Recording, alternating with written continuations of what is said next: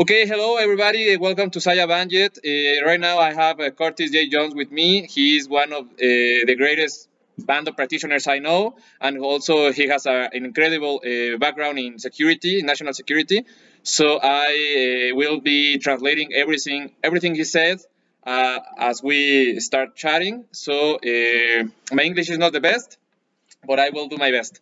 So thank you, Sayaji, to have me. It's amazing to have the opportunity to talk to you again. No problem. Enjoy it. Thank you.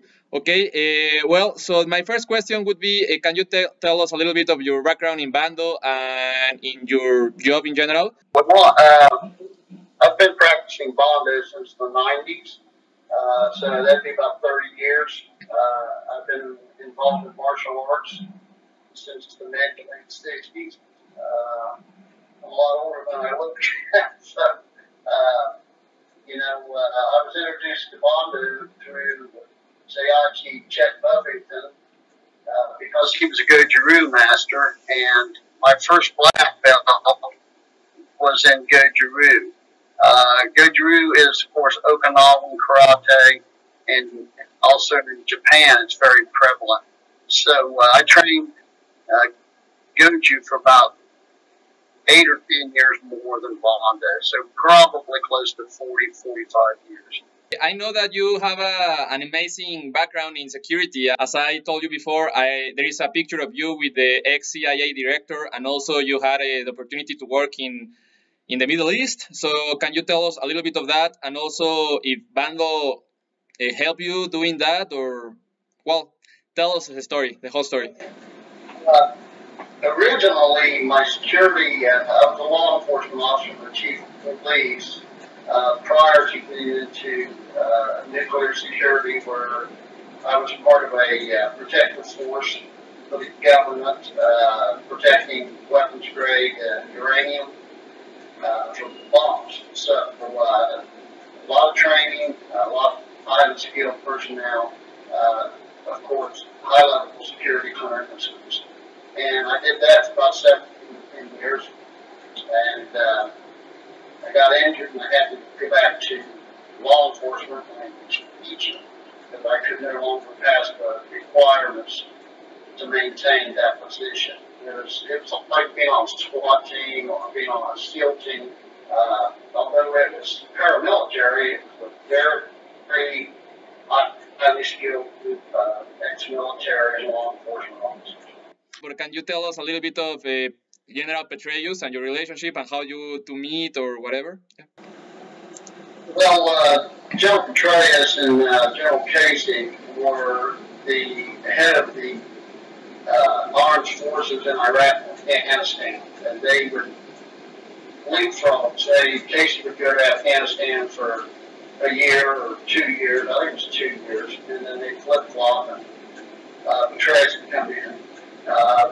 You had to be at least a third brigadier or maybe general to even work at that.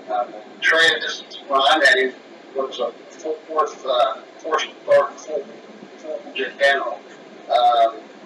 Originally, when Casey was there, they both worked in at the Joint Military there and command staff. So Petraeus, after he from the military, and he had a glorious career, he was recruited by the Obama administration to take over the CIA, which he did for several years. Okay, so also I would like you to tell us a little bit of the background of some of the most known martial artists inside Bando. Like, for example, I remember that you mentioned Bob Maxwell, a Secret Service agent, ex-Secret Service, and also I know that there are some other agents or government officials within the Bando organizations. Yeah, Bando has several high-level government officials or former high-level government officials in the Secret Service. Some of them work for Blackwater. I work for the U.S. State Department and also the Department of Justice as a contractor at one time. You had Al Cook, who was a deputy sheriff and a training officer for the Franklin County Sheriff's Department, which was a capital. So it was the largest one in the state of Ohio. So very highly trained, very skilled personnel there. And well, the reason of this is because Bando tends to help the military and the special forces, the law enforcement, and all, right? Bando, of course, is well over 1,000 years old, and the practitioners developed the system in Southeast Asia from the Chinese, and there's a lot of Kung Fu influence on the system.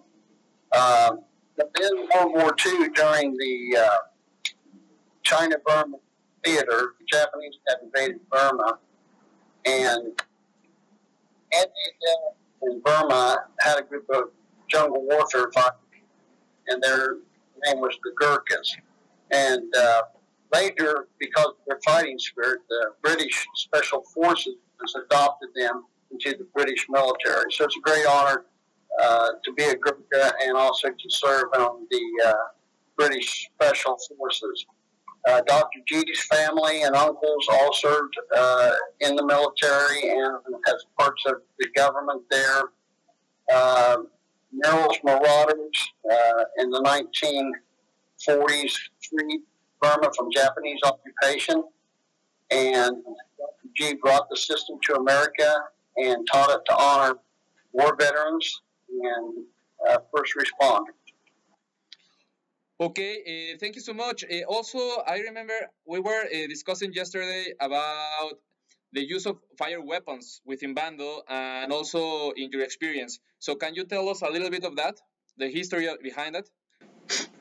Well, originally, when Bando was brought to the United States by Dr. G, he worked with the Washington University and the American University in Washington, D.C. He was a linguist. Dr. G speaks as many as 7 different languages. He writes in 5 that I know of. And he started training personnel in Washington and the Baltimore area in the late 1950s, early 60s. So that's where Bando was established first in the United States. Firearms, of course, was part of the combat system for soldiers, military, and law enforcement. So that at one point had been part of the training. Past 20 years, we've gotten away from firearms training because it's so easily prolific within communities of America. Everybody has a firearm. A lot of people train themselves. A lot of people go to training, take concealed carry classes, and that was the foundation with Bando as far as firearms. I should ask because your resume is so amazing. Can you tell us maybe 1 or 2 of the things that you would like highlight on your history as a government official? Well, most of my adult life has been in security and law enforcement and training. Of course, I've trained martial arts and I was police academy commander and trainer in the state of Ohio for many years. I taught college. I taught secondary school as well. And when the war in Iraq broke out, there was a need for law enforcement and military personnel who could train Iraqi military. And in my civilian life, I've trained many SEALs and forces that joined military, bonded practitioners, or who had gone out extra training after they retired from the military. So I was more or less recruited to work for the Department of Justice under contract with ISCTAP. ISCTAP is the International Civilian Police Training Teams. And the personnel who have expertise such as myself, we go all over the world under that organization and train democratic policing throughout the world. I remember that you said something very interesting yesterday about how Iraqis believe some of the things we watch on movies and they expect something like that. So, can you tell us a little bit of that, please? Well, in third world countries, people don't have access to information. One of the basic arts of warfare is the spread and access to information. Information and disinformation are critical tools in warfare, and it's used, has been used for centuries. A lot of the Iraqi people, they don't have a lot of education. Majority of them are just villagers who work like dogs to make ends meet. Not everyone behind a tree in Iraq or Afghanistan is a terrorist. In fact, vast majority are just hardworking village people who are trying to make it day and family. Okay, also I remember that we discussed a little bit about psychological combat and all the PTSD and all that subject in general. Can you tell us about your experience with that and also, well, anything on that subject, please? Well, there's different types of warfare that are deployed in any given situation. Psychological warfare is certainly one of them. One of the things I've learned from having spent nearly 4 years in the Middle East in a combat zone was that very few people come back unscathed. Everybody who is exposed to combat, not just being in theater. A lot of people were in theater; they never left the base. They never saw combat. But anyone who was working in the military or some of these government contracting agencies who engaged in actual combat, whether it be hand to hand, door to door, in public mission, they're going to have some high stress level. They're going to have traumatic stress. As a police officer, we are exposed to a lot of violence and death and horrible things that happen through domestic violence, car accidents, fires, shootings, violent homicide. So as a police officer, you're exposed to a lot more of that. In the military, the majority of the military personnel are just young men. They're 18 years old, 19, 20, 21. They join the military, either try and get an education, have a career choice, and come out and get a job. So they're just boys, really, and young ladies. And when they're exposed to an ambush where half their squad is killed, and, it's going to traumatize their lives. Myself, I've seen several horrible things, and it took me about 2 years to decompress from some of the things that I had seen. And I've been through a lot before I ever went to a war zone. So it's a traumatic experience. So for how long were you active? And when did you decide to quit or to retire? Well, I started working for the government and as a contractor in early 2005. I was recruited because of my teaching experience to the advanced police training at the Adnan Palace, which was inside the Green Zone. Because of my security background, I did the election training for the first democratic elections in Iraq, and I stayed there till late 2008, a little more than 3.5 years. And I left because I had gotten injured during a rocket mortar attack on the embassy, and I had injured my neck really bad, and my knee. Didn't really realize how bad it was. So I got home, and they wouldn't let me go back. So that was the end of that.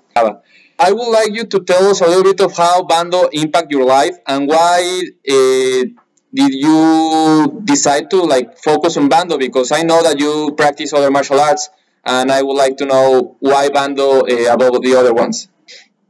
How I got into Bando, and my father introduced me to martial arts. He was a black belt in judo, which he earned in Japan under Japanese masters. He brought that back to the United States when I was born. He started kind of coaching me a little bit on protocols and subject matter with judos and throws, and you know, that was my first introduction, which I really enjoyed.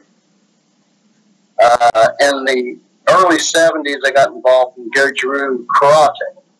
And Goju-Ryu is first karate in the world, but it was started from Fuzhou, China, and brought to Okinawa. And from Okinawa, it spread and became karate. Before that, it was called empty hand. Kara means emptiness. Te means hand. So before it got the name of Goju-Ryu or Shotokan or Shida-Ryu or any of the martial arts out of Japan, and they were named after the hand of the city that they trained in, whether it was Naha or Shuri, call it Nahate, the hand of Naha, or the hand of Shuri. Some of the best Bondo Grand Masters, including Dr. G himself, trained in the Goju-Ryu karate systems in Japan and in Okinawa. And they, in the United States, and passed that knowledge on to a lot of people in the 50s. And Goju-Ryu has a strong foundation throughout the world today, and Mexico especially. So when the late 80s, early 90s, I was getting my first black belt, and I had trained earlier, but I had gotten involved in other sports such as weight training and police work, and it kind of took me out of the martial arts world for a few years. In my early 30s, I picked it back up and started training again, and I got my black belt in Goju-Ryu, but I wanted to go further than that. So I had to go to see my teacher's teacher, who was now a Bondo Grandmaster and a Goju-Ryu Grandmaster, Chet Buffington. And Chet Buffington had stopped practicing Goju-Ryu because a lot of guys in that area of Wheeling, West Virginia, and Steubenville, they had went to a university college where Dr. G had eventually ended up as a professor there. And they were introduced to Dr. G and introduced to Bondo, and all the good guys kind of brought their students along with them. And it took them a few years to get me to cross over, but eventually I was drafted, if you will, into the Bondo system, and I've been in Bondo ever since. I'm 30 years now. Would you say that Bando help you develop more, or help you in some way your? Yeah, I mean, learning any martial arts is like any other athletic sport. There's a lot of people that play baseball or football or soccer.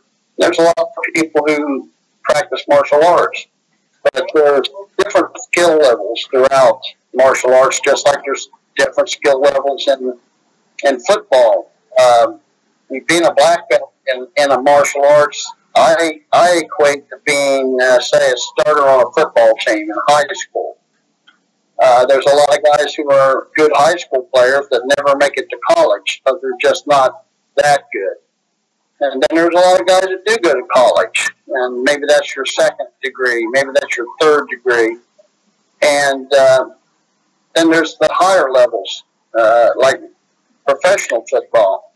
So of all the practitioners in the world that train martial arts, less than 3% of those practitioners ever make it to black belt. So to make it to the next level, which is the second and third degrees, less than 1% of that 3% ever make it. So it's a lifelong journey. It's something that it's not a hobby. To get to that level, you have to make it a lifestyle. And I've practiced it and lived by it my whole life, and it's helped me get through some rough times, mentally, physically, emotionally. Um, so, that's how I got introduced to Bondo, was through Goji. Okay, I'm trying to remember some of the stuff that we discussed yesterday. So let me remember. I remember that you said something very interesting about how when you are when you were in Iraq, I believe you said something like of the 100% of the people that are there, only 10% are the ones that are like fighting, and the other 90% are the ones that help those 10% to. Let me put it to you like this. In America, there are gangs, motorcycle gangs, and they're called one percenters. And what that means is 1% of all the people who ride motorcycles are bad boys, members of biker gang, like the Hells Angels and some of the others. Same thing with terrorists and freedom fighters. One man's terrorist is another man's freedom fighter. So anyone fighting against the United States or the coalition forces, by many are deemed fighting for the freedoms of their religion and their land. The population, only about 1% of that population are causing 100% problems. One well-trained fighter or terrorist can cause destruction, madness, and mayhem to make it look like the whole country's involved. So there may be several hundred known violent extremists, and they may have several hundred more in the background that they're developing to fight in their jihad, which is their holy war. But the vast majority of people are just good, hard-working people who want to raise their families. An interpreter, his entire life dream was to own a car. He worked in the Middle East. But not a new car. A $300, didn't have any tread on the tire car. That was his dream. So we take things for granted in America, and other. Well. Also, I'm really trying to remember some of the things that we discussed yesterday, because I was so amazed about everything you said. So right now I would like you to talk a little bit of Dr. G. Tell us a little bit of him and who is he for you. Well, I first met Dr. G, of course, through Chet Buffington, and I had been a Goju practitioner. Dr. G had also been a Goju practitioner and had trained with Gogen Yamaguchi in Japan. So he was a big lover of karate. He had trained in India and the Far East. He had trained in Burma. And there are many, many Bondo practitioners and Muay Thai practitioners in Burma, which is called Lithway, and in Thailand it's called Muay Thai. After having met Dr. G, I was introduced to him again by Grandmaster Chet Buffington, and a friend of mine named Mark Simonson, who's also a high master Sayaji and a kickboxing champion, started bringing me in to train with Dr. G's highest student. And I learned more training with Dr. G in, say, 3 years. I learned in probably a decade of training Goju because the knowledge wasn't there. Dr. G's knowledge of martial arts, he's a martial arts genius. His skill set and his ability to teach and perform, and the photographic memory that he possesses to retain all this knowledge is beyond belief. Okay, so I remember that yesterday you said something about Dr. G being something like the Grandmaster of the Grandmasters. Some people would confuse about it. Can you tell us why would you say something like that? Again, it goes back to professional athletes. The percentage of guys that become pro athletes, whether it be in soccer or football, it's very, very low percentage. Same thing with MMA fighters. It's the probably aren't 150 pro fighters fighting in the top 10 of each weight class, in the MMA. There might be thousands trained, but to actually get into the octagon on an international and world class level is few and far between. And of those, not many make it. So Dr. G would be considered, as history will report at some point in time, the best of the best. He admired Gogan Yamaguchi, the cat, the way I admire him. Dr. G's ability and knowledge and expertise far exceeds that of anybody we've ever watched on television.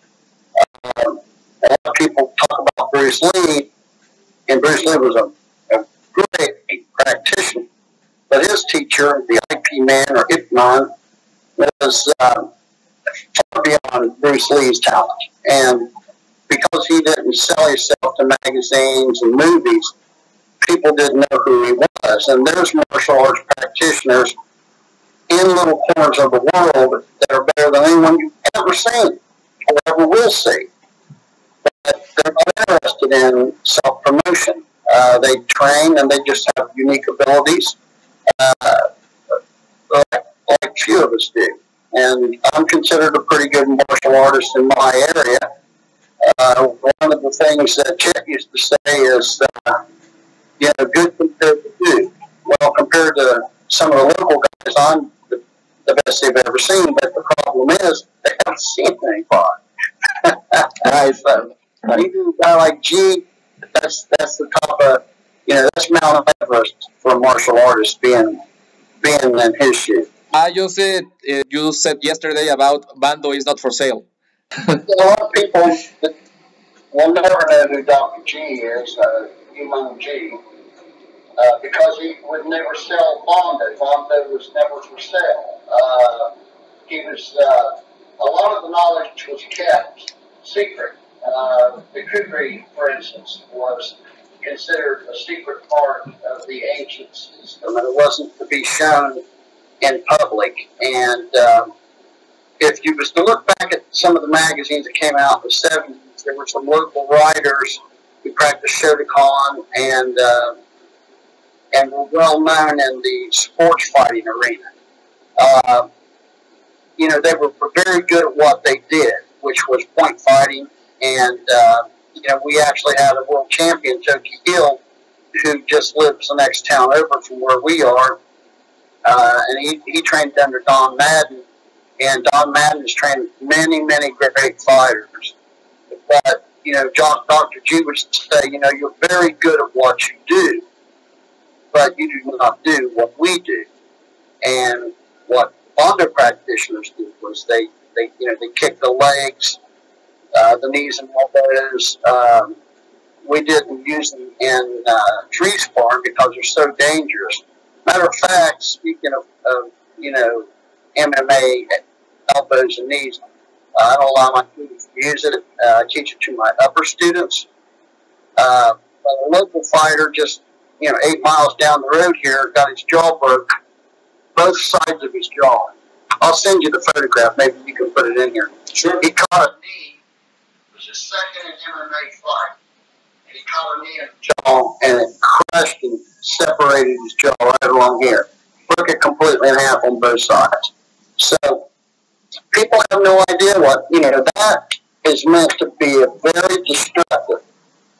It's not meant for sport karate. It's meant to crush, to kill, to maim, to spike. Same thing with the knees.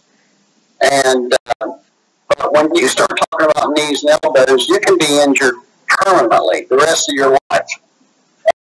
You look at some of the greatest fighters in MMA today, Conor McGregor being the latest, fighting for another world title, and he shattered the shin bone. And he'll be lucky if he ever walks right again.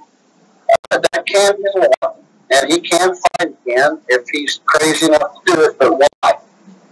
He's only made all his money, and his career's over. Like I said, a professional fighter's career is normally over by the time they're in their early to late 30s. And And like I say, I mean, Dr. G will never be known like Bruce Lee was because he didn't allow himself to make movies. He didn't share a lot of the knowledge to the outside world. And that's the reason why. Okay, well, I don't know if there is something else you wanted to share. This is the time. Thank you so much for all your knowledge. Thank you. It's been a pleasure. I really appreciate your time. And for those people who don't know you, I know you as a very good practitioner and teacher. And you and Dr. Del Miner started Bondo, Mexico, and we hope that you continue to grow and train and enjoy the martial arts. Thank you. Thank you. Well, and last question. Have you seen aliens? Have I seen aliens? You know, a lot of people don't believe in aliens. I've seen some things, and the military have released some videos of some unidentified flying objects and submersible objects. And, you know, our military and the military in Britain, France, the USSR, and Canada have also admitted that, you know, there's things flying around there that they don't know exactly what they are. So, you know, that's something that's yet to be explored. I've seen 4 things in my life that I don't know what they were. So I honestly don't believe we're alone in the universe, if that answers your question. Well, okay, Sayaji, thank you so much for the opportunity. I hope we can talk very soon. Yes, sir. Thanks a lot. Goodbye. Thank you. Have a great night.